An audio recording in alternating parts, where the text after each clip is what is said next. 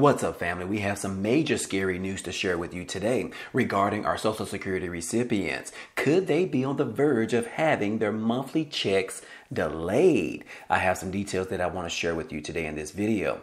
Also, it looks like some new cuts are headed our way to Social Security, which could affect millions of Americans that rely on this program on a monthly basis. We have some new presidential candidates that are going public about reducing the amount of Social Security benefits that they receive every single month.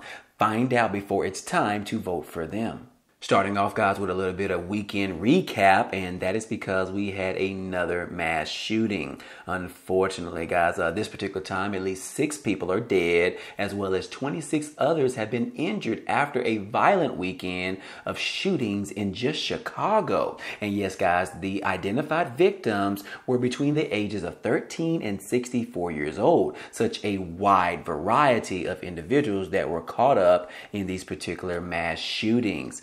But anyways, guys, we definitely want to keep those individuals in our prayers, as well as their family, their friends, and their loved ones. We definitely don't want to see news like this, but unfortunately, that looks like what we have to see every single weekend when it comes to gun violence, as well as the multiple mass shootings that we continue to see on a daily basis. So, like I said, I will solicit you guys to go ahead and send up your prayers in the meantime, and hopefully we will continue to pray for those individuals. Moving on, guys, we do have a little bit of scary news because they are warning us that the government could actually have a government shutdown again, just when we thought that we don't have to worry about this since the debt ceiling was passed a few months ago. Well, unfortunately, guys, yes, Senator Coons is warning of a government shutdown. He said, look, we will scare the hell out of you. But anyways, guys, Senator Chris Coons warned on Friday that a government shutdown appears very likely as Congress faces down a September deadline to pass its annual spending bills. Said in a statement that, look, we are going to scare the hell out of you, he said during an Aspen Security Forum. But anyways, guys, in regards to the debt ceiling on the default, he said that, look, we came right to the end on that situation. We're going to have a government shutdown because we're going to fight between the House and the Senate about appropriations. And maybe, I sure hope not, but we keep coming right up to the very close end. And it looks like that is probably what's going to happen again sometime at the end of the summertime. But anyways, guys, lawmakers have until the end of September to pass the 12 annual appropriation bills to fund the government. But will the August recess break, which is approaching, they are staring down a very tight deadline. But anyways, guys, he said, in the end, it is exactly these kind of gentlemen with whom I am able to work and where we are able to continue to deliver sustained, strong, forward-leaning initiatives around strengthening our country, our defense, our military, our manufacturing, and our judicial system. So anyways, guys, he said that, look, it's really only because of the personal relationships that are at the core of the Senate that we're still able to work together.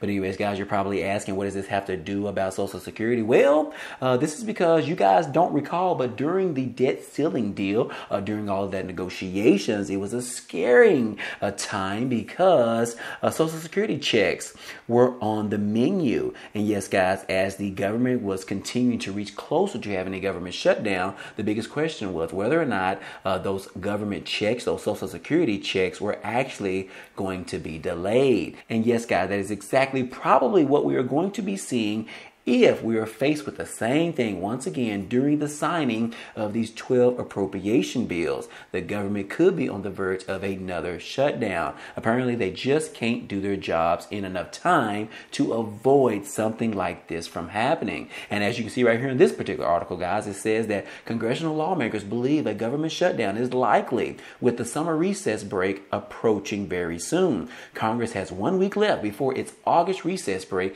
and some lawmakers believe a government shutdown is likely as they approach a September deadline to pass the spending bills. Congressional reporter for the Wall Street Journal and The Hill said that they are discussing these things right now, in which the deadline is looming very fast. Apparently, they have one more week, guys. And yes, guys, the biggest question that a lot of people have been asking in the comment section is whether or not their Social Security checks are going to be delayed if they end up having a government shutdown, because that is exactly what we were discussing a few months ago during the debt ceiling deal negotiations as well. So, and here we are. But I want to remind you guys that during that particular time, there was some new measures put into place, which makes it very hard that the Social Security checks will actually be delayed. Yes, guys, they have actually fixed that problem, in which we no longer have to worry about it. So that is the good news, guys, that I wanted to bring to you today, that you do not have to worry about it, even if the government shut down. They have already put things in place.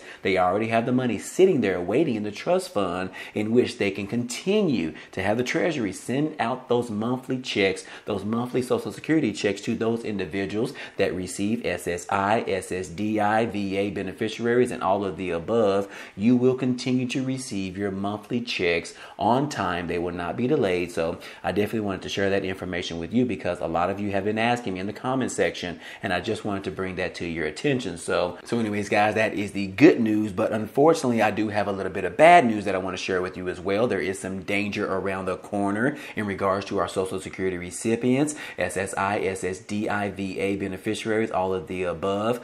Previously, on a couple of videos ago, we talked about how Social Security was looking a little bit better, as the 2024 COLA increase is continuing to increase just a little bit, which is great news, which means that our recipients are going to possibly be receiving a nice COLA increase for the 2024 year. So, and that is some good news that pretty much came from the recent CPI numbers that we received earlier last month, in which it was looking pretty good for our Social Security recipients, guys. And I believe that I reported to you guys that so far as of last month or earlier this month, for the June numbers in regards to the CPI numbers, it was showing from an estimate perspective that the COLA increase was going to be around 2.7%. So that was showing in a very positive way. But unfortunately, guys, we are seeing some new information that is being released by some individuals that are actually running for the next presidential election. And yes, guys, as you can see right here, that these particular two individuals right here, which is the former Vice President Mike Pence and the current governor of Florida, Ron DeSantis, who are both running for the 2024 presidential election. Yes, guys, they are considered Donald Trump's rivals in regards to the GOP. And yes, guys, they said that during some recent press releases that they are open the door to cutting Social Security for younger people. Yes, guys, this is startling, because previously we heard from the House Speaker, which is on the GOP side, Kevin McCarthy, in which he stated that, look, we don't want to touch Social Security. We want to leave it alone. However, he was pretty much saying that during the negotiations, during the debt ceiling negotiations, and here we are again, fast forward, guys, and now we are seeing more Republicans talking about making some cuts, some drastic cuts to Social Security. They want to cut the benefits down. They also want to cut what type and who can actually receive Social Security moving forward, considering that the Social Security program is in a little bit of danger, considering that it could run insolvent by the year of 2032, 33, whichever they have right now in regards to the estimate. But anyways, guys, in this particular article, it talks about 3 of Donald Trump's rivals for the 2024 GOP presidential nomination are pushing for cuts to Social Security benefits that would only affect younger Americans, as the party leaders grapple with the explosive politics of the retirement program. And in the comments on this past Sunday, guys, yesterday, it said that this was released in some interviews earlier this year, but Florida Governor Ron DeSantis said that Social Security will need to be revamped, but not for people who are near or in retirement as of right now. And then we also heard from the former Vice President Mike Pence and the former South Carolina Governor Nikki Haley they have both taken similar positions since launching their presidential campaigns as well. And from the earliest days of the 2016 run, Trump has vowed not to touch either Social Security or either Medicare, a break from GOP orthodoxy that has shifted the party's views altogether and has more recently been hammered by Ron DeSantis for wanting to cut the program altogether. And in a statement directly from the Florida governor, he said that, look, when people say that they're going to somehow cut seniors, that is totally not true, according to Ron DeSantis during a Fox News news conference. But anyways, he went on to say that talking about making changes for people in their 30s and their 40s so that the program can be much viable, that's a much different thing, and something I think that there's going to be a need to be a discussion on, he said. And then on Monday, former Vice President Mike Pence told Fox Business that, I'm glad to see another candidate in this primary has been willing to step up and talk about this particular topic in regards to what we need to do for the Social Security program. It needs to be reformed, and somebody's got to do something about it. But Mike Pence is happy that at least somebody is actually talking about it as of now. From the GOP side, we already know what the Democrats say on their side. They just want to keep the program all together. They want to keep it. They want to put more money into it. They want to make sure that it pretty much gives out money to everybody. But the Republicans, they want to fix the program a little bit, if you will. But anyways, guys, these particular positions of the three individual Trump rivals are taking suggestions that even the fiscally conservative candidates in the GOP presidential primary are reluctant to endorse cutting Social Security for seniors, elderly individuals, and all of the above, which is highlighting just how much the party has shifted on this particular issue. And that has probably been spearheaded by the former president, Donald Trump, because just like he said, he does not think that they need to touch Social Security at all. And in fact, during the Biden running for the presidential nomination, he also, Donald Trump reached out to the other GOP Republicans and told them that they better not touch Social Security or Medicare as well, giving them a warning message that could pretty much just ruin the opportunity for the Republicans to win the next nomination. So anyways, guys, we'll just have to see if these particular GOP rivals